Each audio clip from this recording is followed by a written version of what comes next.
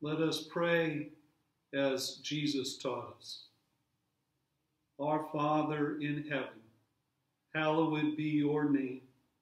Your kingdom come, your will be done, on earth as in heaven. Give us today our daily bread.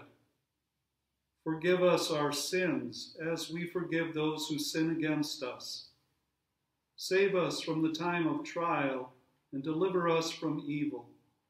For the kingdom, the power, and the glory are yours, now and forever.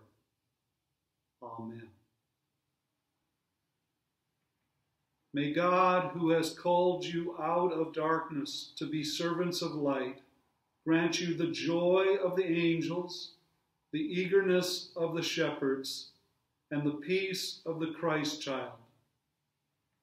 Almighty God, Father, Son, and the Holy Spirit, bless you now and forever. Amen.